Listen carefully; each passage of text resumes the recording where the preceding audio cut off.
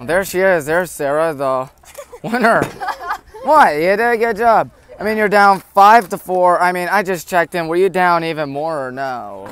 No, you won the first set. What was the score first set? 6-1. Yeah. 6-1. I was up 5-4 second and just didn't close it out right, so had to pull through the last 2 games. I'm good. But hey, we got the win, and that's the most important thing. Yep. Good match. Yes, Westlake, of course, did a good job as well out here on the. Really good match. Yes. Nice job, Oh, Sarah. Thanks, you too. always great to see these tennis matches. I just joined in when it was 5-4, and or for the second set. Second set. Yeah, second set. So it's a best of 3. Yep. Okay, so always good to hear that. So of course, I noticed you were firing them in, whereas the opponent, she was lobbing it. Yeah. What were your thoughts about the lob and you really attacking out there?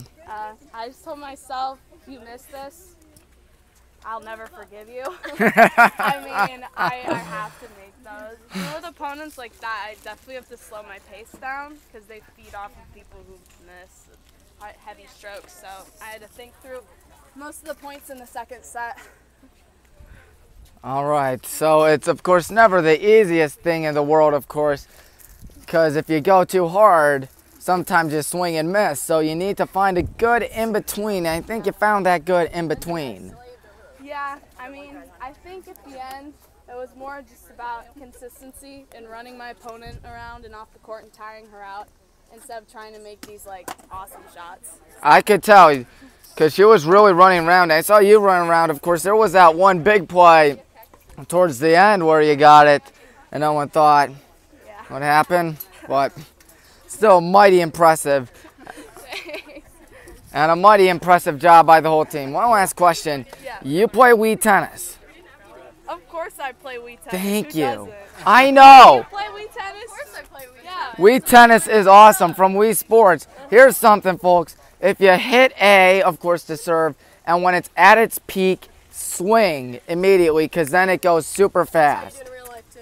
Really? When it's at its top? Yeah. When that's peaking, you just hit really hard. Really? Because actually, come think about it, makes sense, but in that game, it goes from like a normal serve to super unusually fast. And very spinny.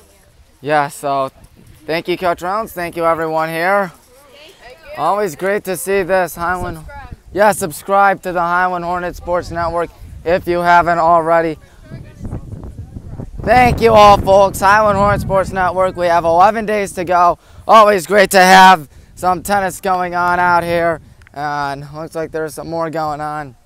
And well, folks, that's all she wrote for this tennis match, of course.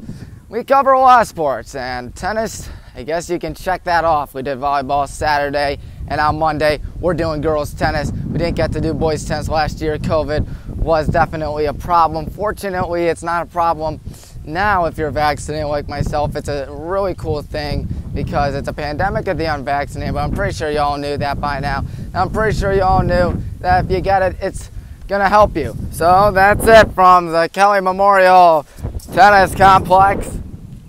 Thank you for watching the Highland Sports Network.